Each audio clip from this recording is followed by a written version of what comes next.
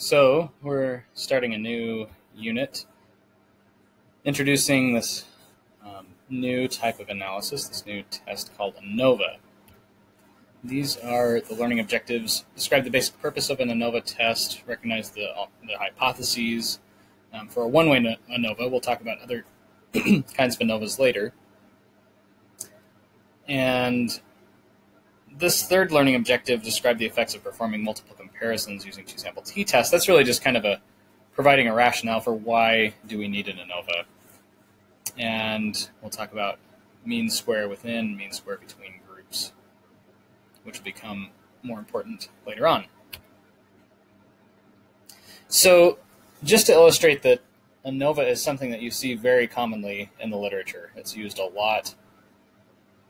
It is probably the most widely used, well, it's the most widely used statistical test according to your textbook, and I believe that.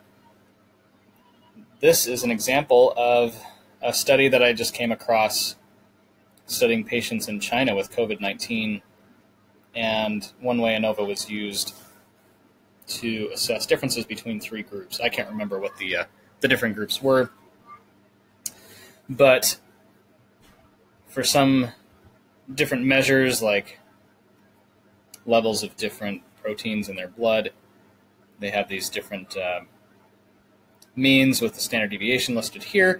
And in this column here, this is a p-value. Some of these are p-values associated with ANOVAs if they're dealing with means, and some are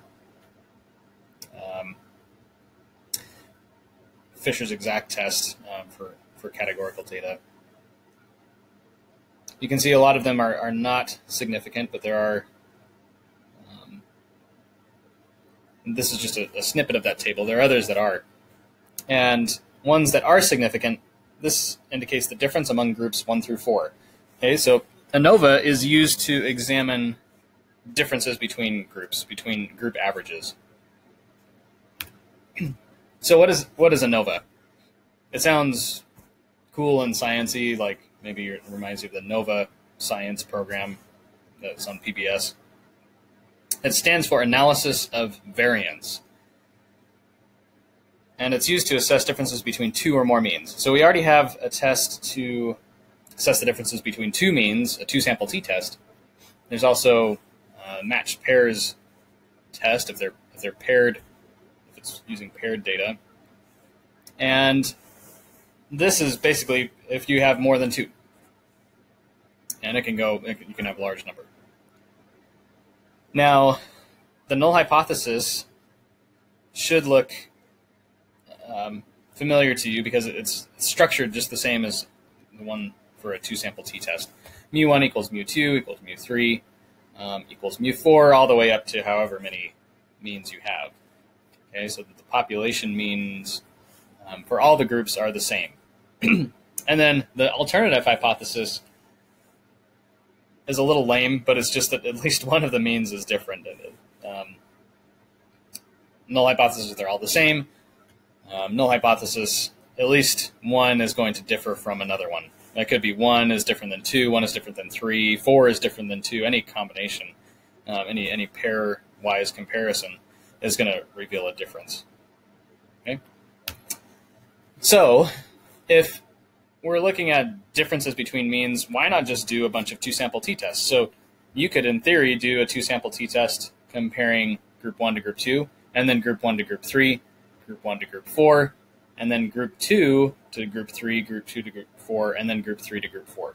So that would be, I don't know, like 8 two-sample t-tests. It would be a lot. But, computers are fast. Why not just do a bunch of those? So here's a comic that illustrates this, the issues with this. Okay, so say somebody comes to a scientist with a claim, jelly beans cause acne. Scientists go investigate. They go back and they say, they do some studies, they do like a two-sample t-test, maybe people who, measuring the amount of acne on someone's face among those who eat jelly beans and then compared to those who do not eat jelly beans. And they did not find a statistically significant difference. The p-value was greater than 0.05. Okay? So they think that settles that. Oh, well, I hear it's only a certain color that causes it. So they do purple, p greater than 0.05, not statistically significant. Brown, same. Pink, same. Blue, teal, salmon, red, turquoise, magenta, yellow, gray, tan, cyan, green. Whoa, P is less than 0.05. Mauve, beige, lilac, black, peach, orange, all the same. So this makes headlines green jelly beans linked to acne. Now, hopefully you're seeing some problems with this. Remember, a p-value represents a probability. Okay, so there's some roll of the dice elements to it. It's the probability of observing a test statistic as or more extreme than the one you observed. Like a t statistic as or more extreme than the one that you observed if the null hypothesis is true. Okay, so maybe the null hypothesis is true. Null hypothesis in this case would be there's no difference in an acne between those who eat green jelly beans and those who don't. Okay, so there's no difference. But there's a 5% chance, based on your alpha level, you're willing to accept a 5% chance that you will reject the null hypothesis with the p-value lower than 0.05, even if it is true. Okay, a type 1 error. There's a 5% chance of a type 1 error. Okay, now there's a 5% chance associated with every single one of these tests. You do that enough, and that 0.05 is going to add up. Here's 0.05, 0.1, 0.15. Eventually, it's going to be a pretty good chance that you're going to find a test statistic that's extreme enough to reject the null hypothesis, even though it really is true. Okay, so this is the issue of multiple comparisons. This is something that you'll see in multiple contexts in statistics. Doing multiple t-tests, or there are other ways that multiple comparisons can occur. But if you do multiple two-sample t-tests, it inflates your chances of committing a type 1 error, thinking that you found a difference that really isn't there. So you need some way to do it all in one shot, and that way is ANOVA. Okay, now analysis of variance. Why is it called analysis of variance? You may think, hey, we're comparing means, right? We're not comparing variance.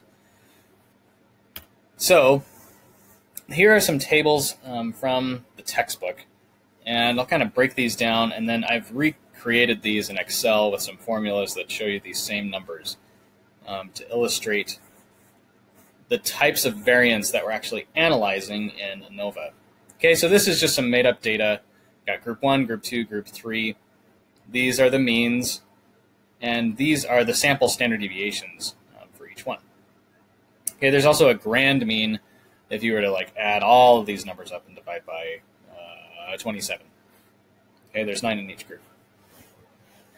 Okay, and then there's some numbers down here, and I'll introduce these two terms in just a sec. You've got the MS error and the MS group.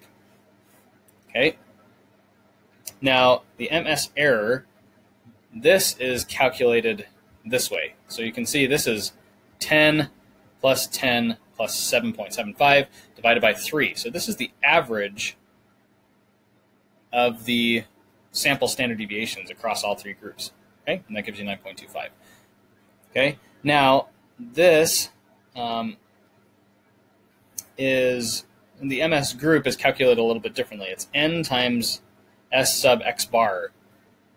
Okay, now S sub x bar you calculate in this way. This is the variance, the standard deviation squared, of the x bars. Okay, so you take each of them, subtract the grand mean. Maybe this reminds you of calculating the standard deviation. It's basically the average distance of each of these means from the grand mean. Okay, and then squaring it to get the variance. Okay, remember the variance is the standard deviation squared. Okay, so you get that, and that is 1. And then to get this MS group, which is mean square of the group, mean square group, and this is mean square error, you multiply that by the sample size of each of the groups, which is 9. Okay, now you'd only calculate it this way if all the sample sizes are the same. We may talk about later if what you do if the sample sizes are different, but you probably wouldn't calculate this by hand in any cases. But these are terms that you're going to see in an output, so I want you to know what they mean. Okay, and then the other thing to notice here is that 9.25 and 9, these two are about the same. Okay. Now here's a new scenario. Now notice the standard deviations here are the same, but we've changed the means. Okay, we got 6.334, 5.33. Here we got 8, 3, and 5. So these means are more different from each other than the other one. Now, notice up here, this is the case in which the null hypothesis is true. Okay, that there really is no difference between the three means. And here, null is false. Okay, we've calculated these numbers in the same way, but now we've got a big difference between 57, the MS group, and the MS error, the mean square error, and mean square group, 9.25 versus 57. Okay, so this difference here is what provides evidence against the null hypothesis. Okay, so here's kind of what's going on. The MS within, or the MS error, the mean square error, and the MS between groups, or the MS groups, MS treatment, this represents the average variance within each group. Okay, so this is a good estimate of the population variance using these sample standard deviations, whether the null hypothesis is true or not, whether or not the means are equal. So in that first scenario, the null hypothesis is true. In the other scenario, the null hypothesis was false, but you see that the number stayed the same. It was still 9.25. Okay, the variance of the sample means, this is calculated where you plug in the sample means here, get the variance, and then multiply it by the sample size. That is a good estimate of the population variance only if the null hypothesis is true. Basically, if the means are all equal, mathematically it's going to work out about the same. You can average the three standard deviations from the samples, or you can take the sample means and find a measure of the variance between those, and then multiply it by the sample size. And there's more proofs and stuff under the hood that I won't get into, and they're kind of over my head. But that is going to work out to be about the same if the means are actually equal, if the null hypothesis is true. Okay? So if these two MSs, the MS within and the MS within groups, basically, and the MS between groups, are about equal, then there's not much evidence that the null is true. Okay? So next I will, so you can see here, 9.25 versus 9. That's good evidence that the null is true, which it is. And here, since there's a big difference, that's good evidence that the null is false. Okay. So now I'm going to end this video, and I'll show this table again in Excel, as well as an ANOVA output, which I won't get into how to do that yet. We'll talk about that next time. But showing how all of these figures were calculated, just to kind of reinforce that. Okay, so the main things to take away is being able to define what each of these are, the MS within and the MS between groups, and knowing that if they're about equal, if they come out about equal, then there's not much evidence that the null is true. You will see these numbers pop up in an ANOVA output, and so just being able to describe what those are.